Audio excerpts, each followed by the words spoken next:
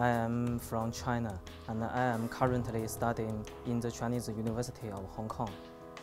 I came here and went into a very new research area, but I found it is very exciting.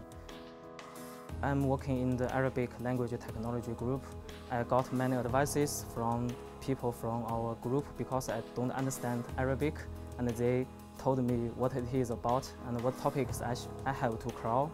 I never did something upon a language I totally don't know. It's a very interesting experience, and I think it will make me eye-open, and I will focus on this language-independent technologies for languages. Actually, I read 20 or 30 papers a week and try to catch up the research area and want to discover some new methods to tackle this problem. The summarization work on Twitter is about to summarize the tweets returned by the Twitter search engine. The Twitter search engine only returns a list of tweets, and we want to summarize upon these results just some tweets which will represent this whole event.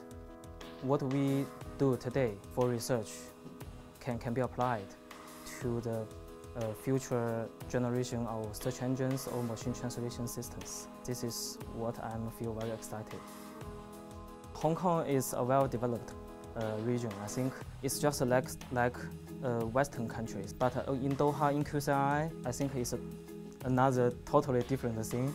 The people wearing Islamic clothing every day, it's just like a fairy tale.